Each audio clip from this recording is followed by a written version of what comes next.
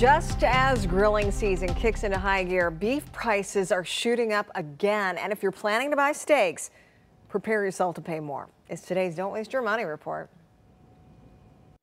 Here at Layers Prime Market, how do you want them cut up? Customers like Bruce Pennington are seeing the cost of their summer barbecue going up again. Steaks and roasts, I mean, that's just crazy. Owner Allison Holman is trying not to pass every supplier hike on to her customers. We're doing our best to keep our margins as low as we possibly can, but at some point, there are certain margins we have to make in order to stay in business. Now, a hack that temporarily paused production at one of the world's largest beef producers, JBS Meat Products, has impacted 5 U.S. plants.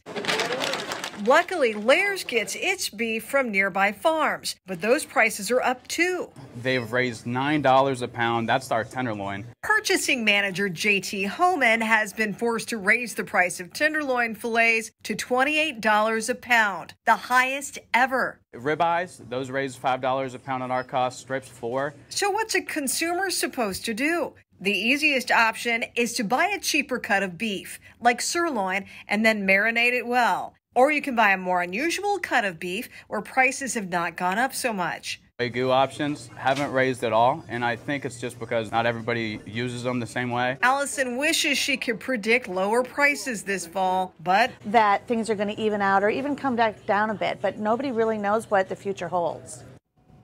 Butcher shops are hoping their customers understand that they are not profiting from this price surge and are feeling it just as much as the shoppers are. And